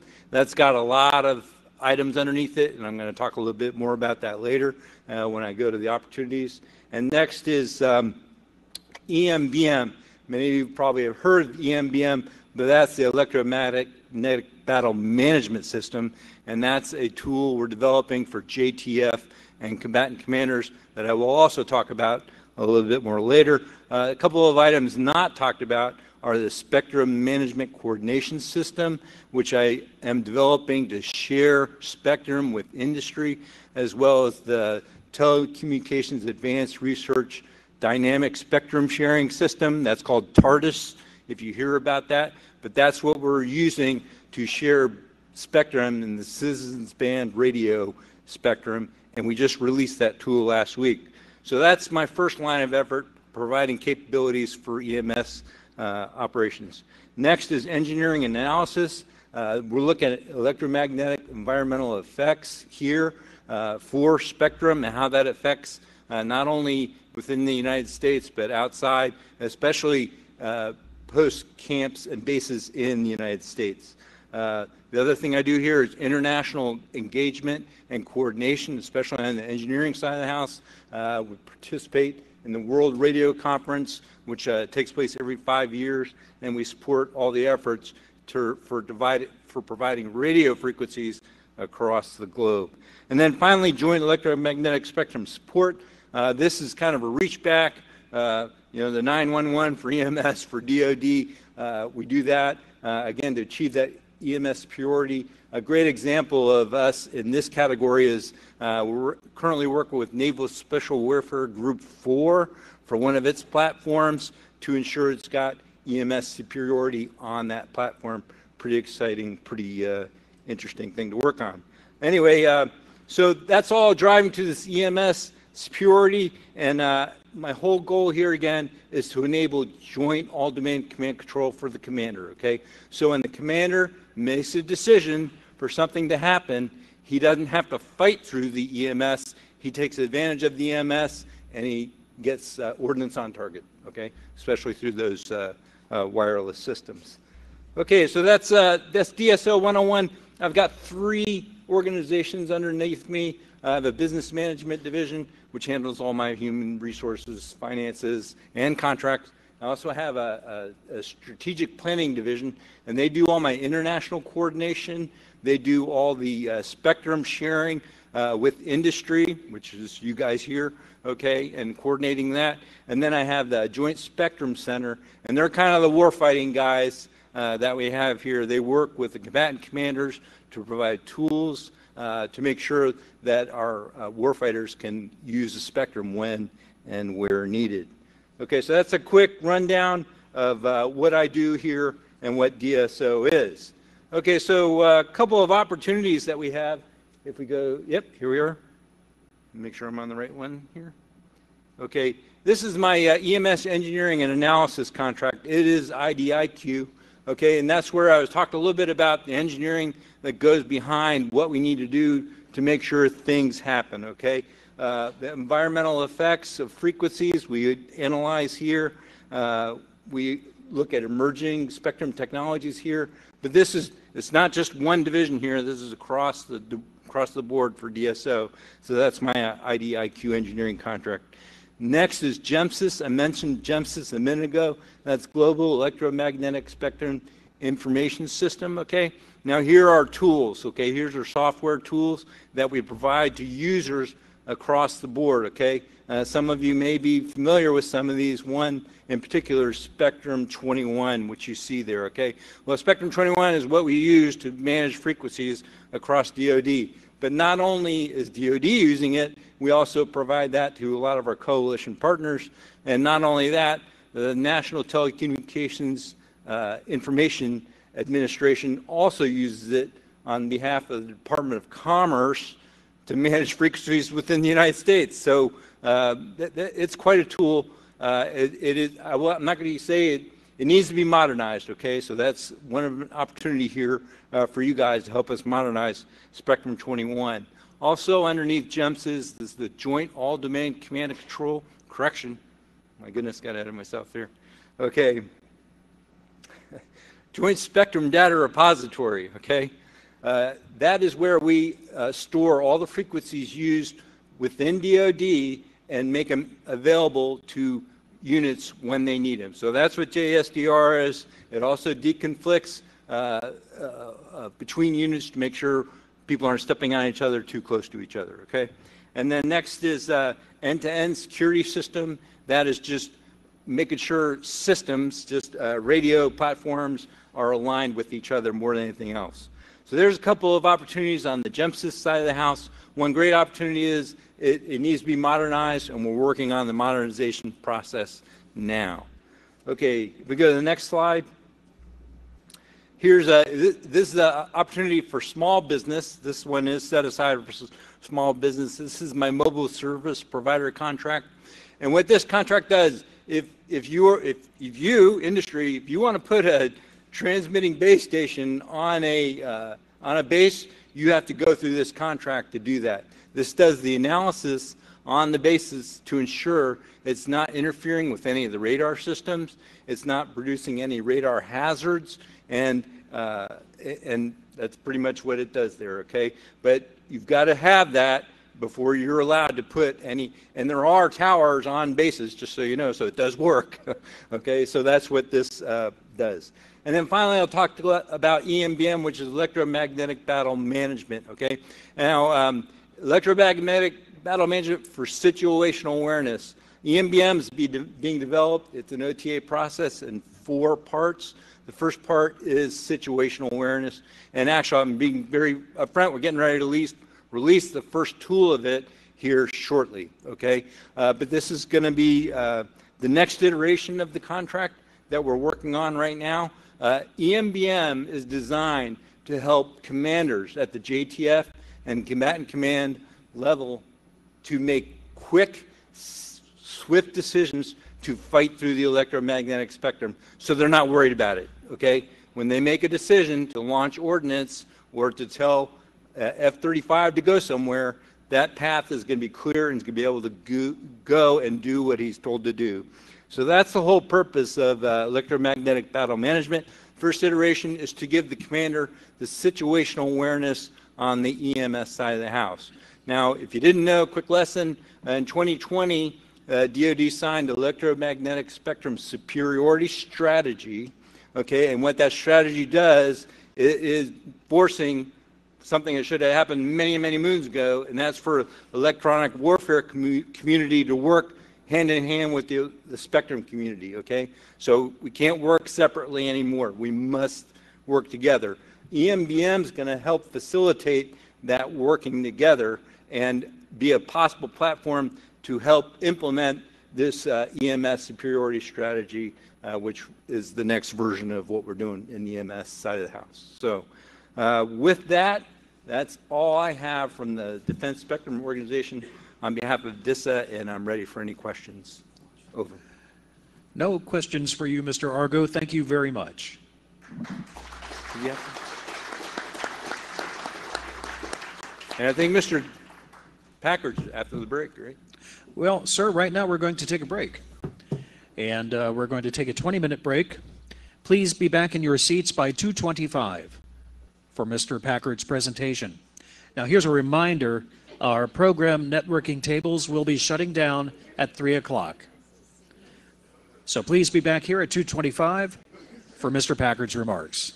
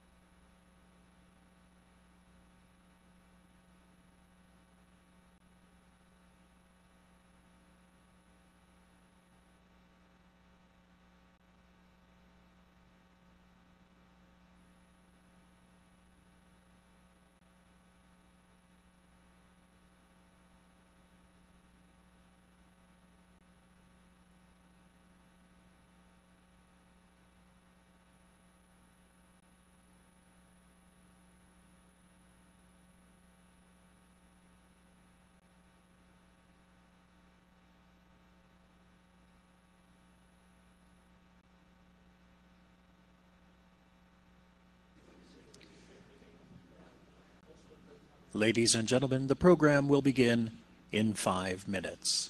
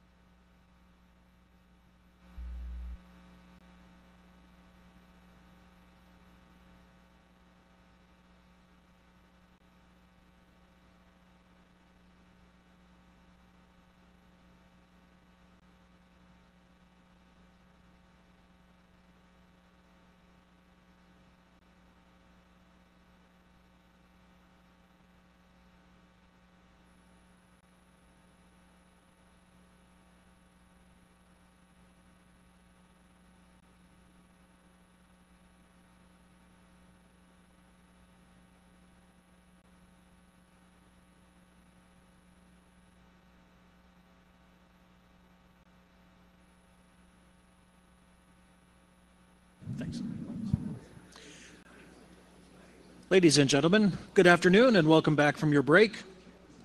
At this time, please welcome Mr. Douglas Packard, Director, Procurement Services Directorate, and Ms. Deborah Daniels, Vice Procurement Services Directorate. All right. I'm not Douglas Packard. That's Douglas Packard. So I'm Deborah Daniels. Good afternoon, everyone. Good afternoon. You know, it's towards the end of the day, and I think most people either out networking, and the ones that really want to, my standard crowd that wants to be here, appreciate my Ditko Scott folks and the team here. Woohoo! All right, you'll just wave, and I got my own cheering section. But quickly, I'm Deborah Daniels. I'm the Vice Procurement Services Executive here for DISA, for the Procurement Services Directorate. So I'm preceding Mr. Packard. But I wanted to say welcome, even though we're getting down to the end of the day. For those that are here and those that are actually watching us virtually from around the world on this one, and to say thank you to you. Because you've heard throughout this, as we've talked about partnership with industry, it is, if you look at this first slide, these are our highlights from FY22 from the Procurement Services Directorate and what we've done in DISA as far as acquisitions and contracting. We don't do that alone. We do that with you, in conjunction with you. It's the partnership with our small, large business, our industry partners, to do that $6.5 billion, almost $6.5 billion annually.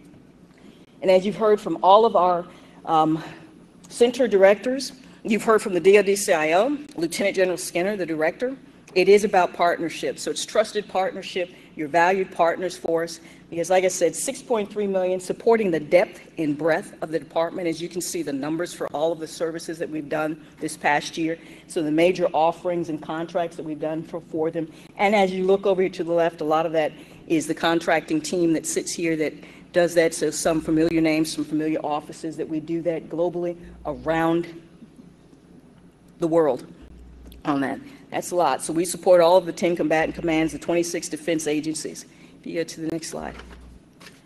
And like I said, this is definitely, you can go to the next slide, or I can probably, let's not get me to touch this so I don't, okay.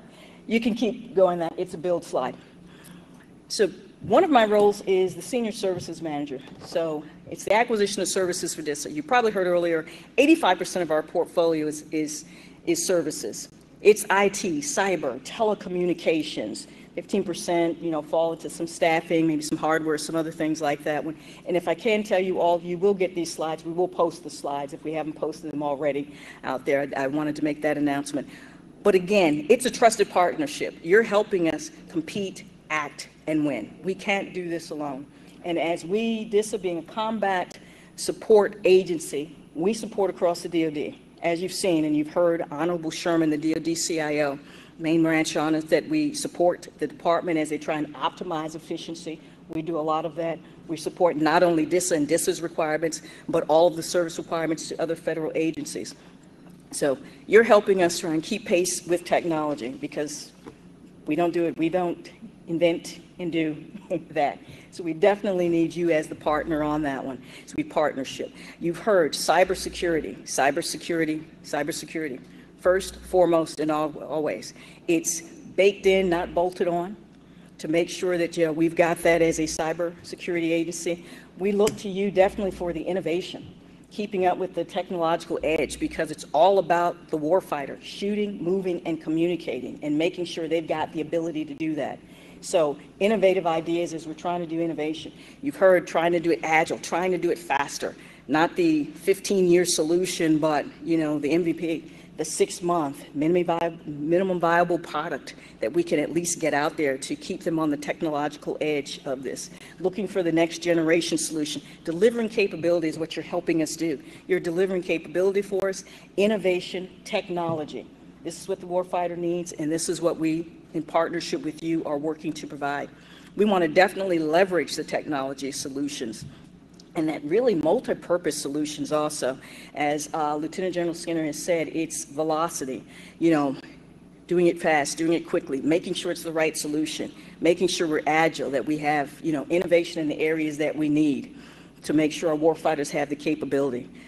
And all of this, trying to do it with balance, because we've not only got to balance requirements, we've got to balance across the department, we've got to balance our own funding, got to balance our expectations, just to make sure that we've got the right solution, the right capability at the right time for the right moment on this one.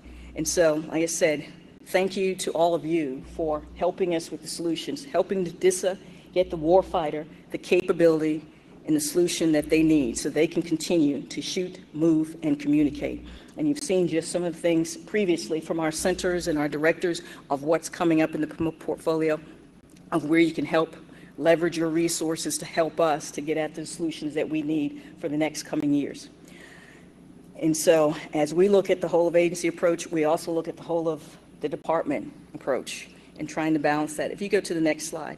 I think these next couple of slides, as I said, I'm the Senior Services Manager, and you heard Mr. Packard earlier, he was talking about category management.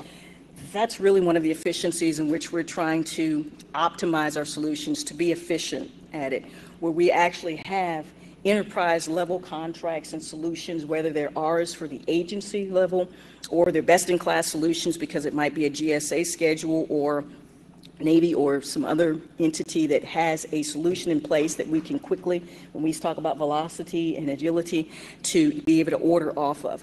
These are the list of, right now, for the big in Tier 3 and Tier 2 vehicles that we are using or have in DISA. The tier means about how much we think we're going to have spend annually on this. So across the department, you know, for a Tier 2 solution, I think it's about, estimated about $50 million annually on spend from one of those solutions. So we've got at least a lot of contracts in place for our agency that we're using to help us get after solutions. We've created a lot of them that get after solutions that DISA needs itself. On that, if you look at that at the bottom, the DISA enterprise vehicles and our Tier 1, 2, and the best-in-class vehicles. And we've got several in DISA that are in the best-in-class or Tier 3 as you look at that, and that's based on spend. The next couple of slides, if you go to the next slide, tells you basically the spend that's been associated with a lot of these solutions for the past 3 years. I think we've got, yes, FY 20 to 22 on this, from about the time of inception for a lot of these to where we're going for a lot of these solutions that we've gotten and that we use and we work to support us. So from JSP to DISA. And as you've heard Carlin Capino say, one of our policies definitely within DISA is it is small business first. When we're coming up on a new requirement, if we can at least get 2 small businesses that can do that requirement, we'll reserve it for small business. If not, then our next is definitely an agency or an enterprise level contract that we'd like to use, because we've put these in place to meet DISA's needs and DISA solutions. And if not, then we also have other agency solutions that we will work to use to support that $6 billion annually in requirements. If you can continue to scroll through, I think about the next 3 slides are telling you those vehicle usage and trends that we have. Okay, then we went through that. All right, so the next couple of acquisition opportunities I'm going to go through pretty quickly are for our external mission partners. So you've seen some of the things for DISA's needs. These are some of the mission partners that aren't here today that we're going through, and I'll just pick out a couple right now. So as you see, the project manager for positioning, navigation, and timing, there's a requirement to support their planning and development and management sustainment. That RFP should be out somewhere around the 2nd quarter. And then we've got an offering from the Chief Naval Installations right now for its command, control, and protection, so it's force protection and anti-terrorism requirements, looking at about the 4th quarter. And if I might add, we do update our acquisition opportunities spreadsheet quarterly on it. So as I've gone through some of these, and I've seen some today, life changes probably very quickly, so there's probably a couple of these that either the RFP is probably already out or something may have changed. So please keep up with our acquisition opportunities. Like I said, we try to keep up with it quarterly, and so as some of these, we've put this in place and updated these slides probably somewhere a month ago. So they'll be updated at least quarterly on that one. If not, next slide, please. So again, from the Chief Naval Installation, we've got another 2 offerings there.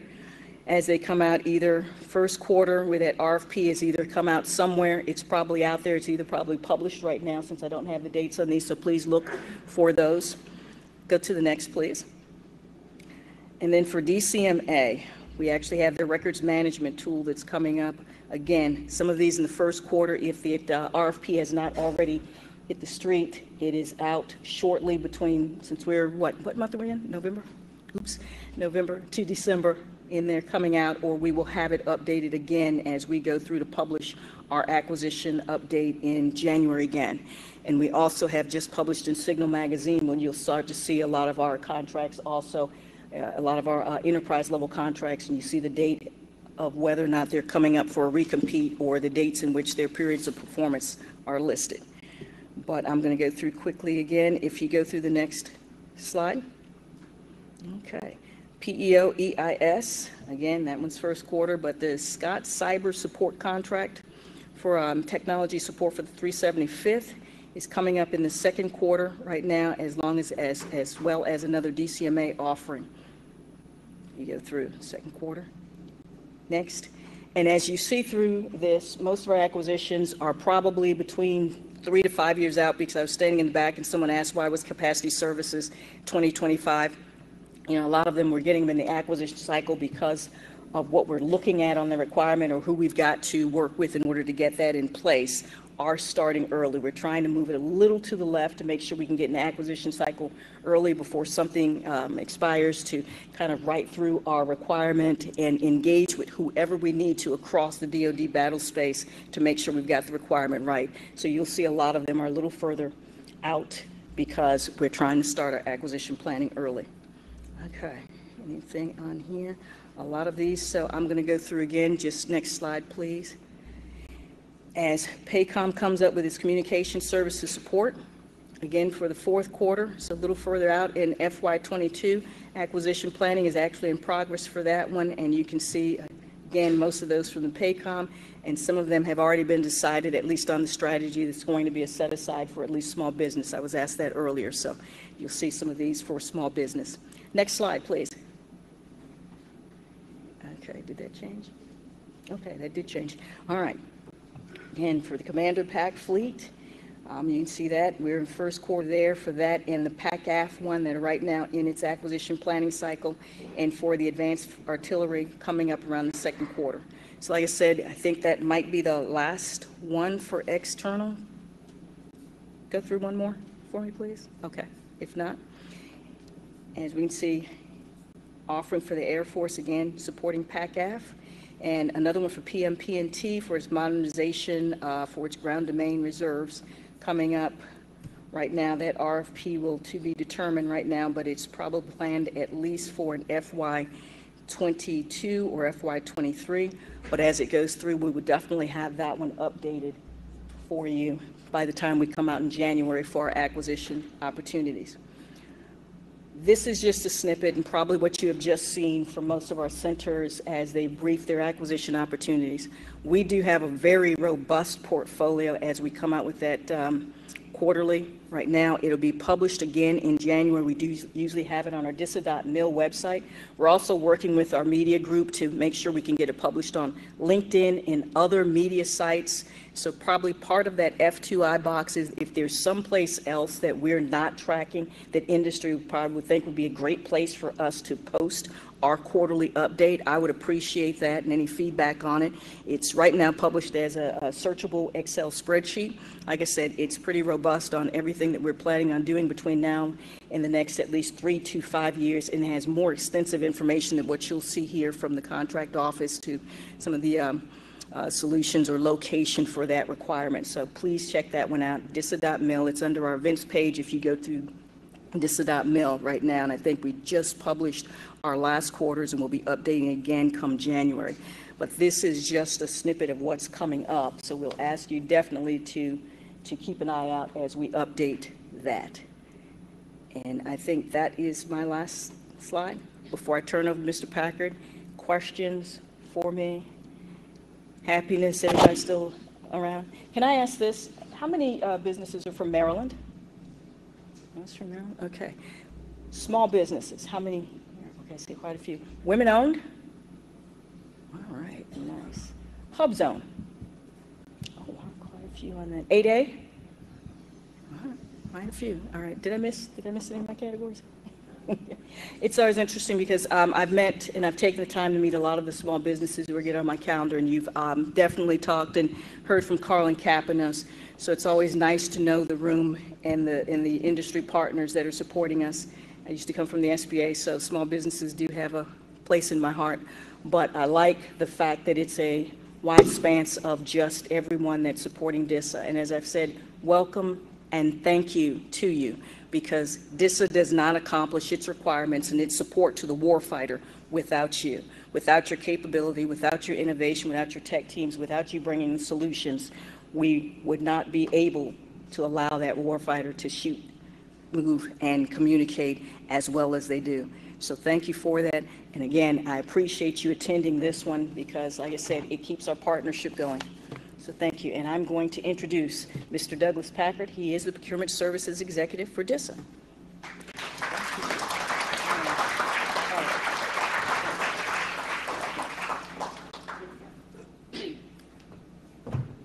And don't go far. If there's questions, I'm gonna delegate. So where's everybody? What happened? What happened? Oh, thank you. Did they go to the game? I mean, maybe I missed the bus. All right, well, here we are. So Brian, as we talked about, man the door. Everyone leaves here, get his ticket for a free contract, just whatever contract they want. The guy right there, Brian Lida, new tech director. You love him now as a tech director, don't you? Right? Free tickets for a contract. I know who's going to award it because I can't sign anything, but so we'll leave it to Brian to figure that part out. So 3 topics I wanted to discuss. The first one, if you paid attention, this is a retread slide that Carlin Kapanos briefed earlier this morning, right? But the slide's important. I wanted to bring up, what she does as for the agency. Is she in the room? Or is she? Oh, she's right there. And by the way, that was a small bus. Carlin said threw it under the bus. It was a small bus, Carlin, right? Okay, or cars. It was a Volkswagen, not a bus. It was a Volkswagen Beetle. So this is a really good slide and she went to the details, but she went through 5 different, I'll call them denominators of how the considerations are made. Can the small business be successful? And she's one that can tell you, look, I've been doing it for a long time. I was a contract officer in the DITCO NCR. Here's what I think your odds are, given your business base, given your capability, given the funding you've talked to me. So she can give you the candid one-on-one dialogue that you need to have. Excuse me. Next, she takes a look at, with the KO, about what we've done in the current year or past years on the socioeconomic categories, small business set-asides, large business, et cetera. Someone does look at us and kind of grade what we do as an agency within the department. Other socioeconomic categories, whether it be the small disadvantaged business is very much in focus of the current administration. Previous year was Hub Zone, so those do kind of guide an agency where they're going to go, right? The third was policies, rules, regulations, guidance, laws, all that stuff, right? That all these KOs ever deal with. And then 5th was the DISA Premier Contracts. As I say, every year, we don't spend all that time to award those contracts to put them on a shelf and not to use them. And so our focus this year is to have a first look at all those many, SETI Encore, but there's others we have, of those as first use contracts. So we award them for a reason. They're typically geared around our business base, and who has done business with DISA in the past. It makes a very quick reaction to when a contract's awarded and General Skinner's thinking, oh, well, they come in tomorrow to start performing. Well, no, they're new. They need a couple months, which doesn't work very well when I tell the warfighter, you need to wait a month for them to get staffed. So decisions she makes, but the most important thing is the bottom line on the slide.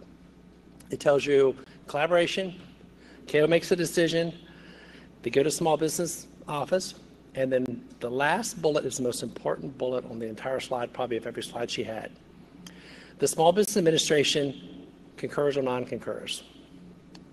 So the Small Business Administration that has a cabinet level seat in the administration to support small business tells us if we got it right. Remember that last bullet. If they say, we don't think you got it right, we ain't got it right, and they can push back. That's why the collaboration from the Small Business Administration, what the strategic alliances that Carlin has built with our PCR representatives, with SBA themselves, the programs that they manage, with the KOs, with the program managers, she makes all that work. So someone grades their homework on small business issues, whether we set them aside or whether we don't set them aside. All right, so I wanted to recover that as an important slide Carlin had. When I looked at her slide deck, it was phenomenal, so I told her I was going to steal the one slide from her. With that, let me go to another fun topic, inflation. All right. So this won't be really good news for most of you, but I'll give you the department answer. So there's been 2 memorandums on inflation and how to address it under government contracts. The memo title and the dates on there. If you go to the public websites, you can easily find it within a Google.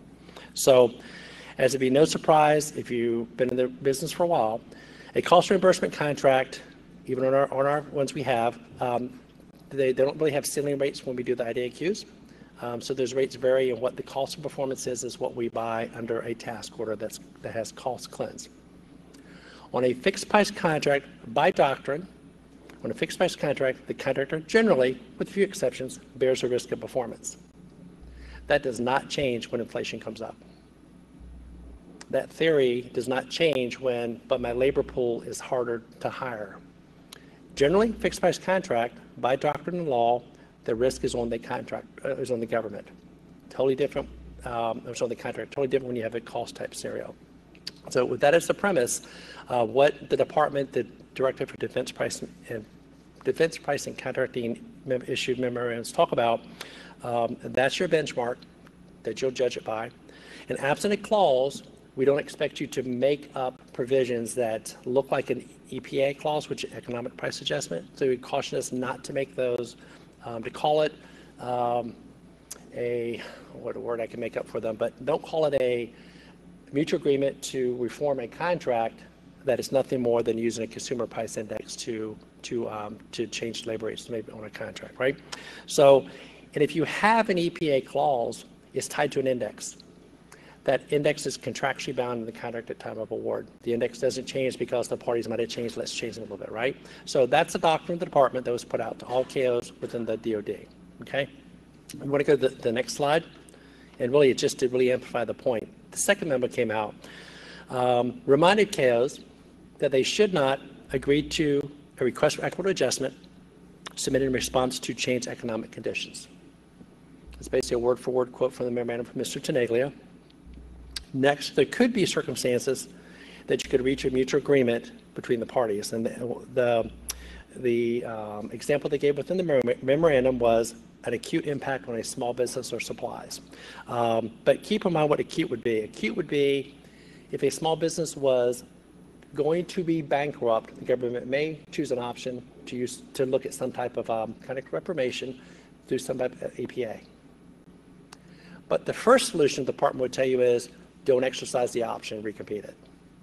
On a fixed price contract, the contractual law is that the contractor bears the burden when the award was made, right? And the department has not moved from that from the procurement and pricing perspective.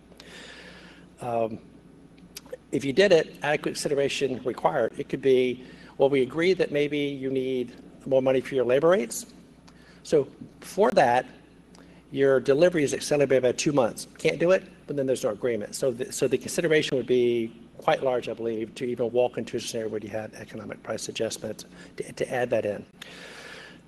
The last bullet is about the Public Law 85804. My typo, there is no period between 85.804. I look at the FAR so much as always 2 numbers, a dot, and then the subpart in the FAR. So that was my error. So it's Public Law 85804. What is that? If nothing else in the FAR applies, go do it under a public law. So over $75,000, I believe it is, or it might be I think it's over $75,000. It goes that adjustment would go up to ANS and the department. It would not be my authority to approve that. So it's very high levels to use the 85804 public law. Inflation is generally not found to be a need in the department to exercise 85804. Even on weapon systems, they have not allowed the Army Major Commands to implement those. We're talking the big ACAT-1 in missiles and tanks and ships. So not good news. I'm glad you stuck around to hear that not so good news on a Monday evening. But it kind of is what it is. And it goes back to government contract law is foundational. And that government contract law is what paces Mr. Nagley when he issues out the guidance. All right. Sorry, y'all. It is what it is. We go to one last item, which is a little bit, I think, more informational. It's certainly informational from a DISA perspective. So Defense Priorities and Allocation System, the DPAS. You'll hear DPAS, you'll hear rated orders. So this goes back to in the around the World War II period. I think it was Truman, I believe, is when the law came out for our ability to get supplies and services that we need for national security and emergency preparedness for the United States. Read through the words, and I'll give you an example to use it that has happened in real case within DISA. It happened under COVID. COVID really, you can't even get milk in the grocery store, much less trying to get other components when you have a very interconnected supply chain, and you have pandemics, and you have people not working, et cetera. It's very much of a just-in-time. We were proud of a just-in-time supply chain. Made things work, made things cheaper. So what'd you get? You got a just-in-time supply chain that when a link breaks, you have your just-in-time supply chain that doesn't deliver just-in-time anymore, which is what happened under COVID. So read the words. So best example, DPAS, and you have a rated order. Okay, so if I need a router for a tech refresh, and routers are hard to come by, so the contracting officer does the order. They put a provision and then a clause in the contract with the order, and they put in a second bullet. They put a DO, which is a rating code A7. A7 is electronic communication equipment. That is a rated order. That means when you get that order, you must fill that order before any unrated order and before every commercial order that you're going to fill. Okay? If you can't fill so by law, if you can't fill the order, and I don't know the number of days off the top of my head, it's either 3 days or 7 days. If you cannot fill the order, you must notify the government. After that point, by law, it must be delivered. Right? It must have priority. Okay? So before COVID, I think within DISA writ large, I know back in the day, back in my long day ago, everything was rated. Every order we had was rated. When it did FAST-FARA, commercial items, it kind of fell out of vogue because you were buying things off the commercial marketplace, going into basically storefronts, quote unquote, and buying. So it kind of went out of vogue. Under COVID, it came back very, very big. So I had my phone and friends industry call up and saying, if you want the router, do a rated order, right? Well, that was new for DISA. We hadn't done rated orders before that I know within DISA at all. So it's a little bit of a different learning curve. We've kind of mastered it now. Contracting officers they can rate the order. You'll see more of those come out. They really come when a mission partner says, I need this order, this is supply chain issues, and they put it in the order. So it's not every order. If you get the order and it has that rating code on it, if you can't fill it within the delivery time frame and give priority to the Department of Defense, to DISA, you have to reject the order. We had an order for the Pentagon for something we needed the Pentagon. The contractor got it. They called up and said, we cannot meet the terms and conditions. We declined the order. Thank you. So we went to find the number 2. General Skinner asked, can they do that? Sure, they can. They have the right to decline the order by law. They did it. We'll find a number 2 to provide. What do? We found other kind of vehicles do the exact same work. So you'll see these pop out. I wanted to bring it up because you'll see these come out from the DITCOs more often, given the supply chain issues. But if it's new to you in this industry niche, certainly go and have your Connex folks or have your legal folks give you the background, give you the law on it, and kind of lay out what the processes are. So those are the 3 items that I was going to cover. So we have a couple minutes, but as long as what you need. Any questions from the audience?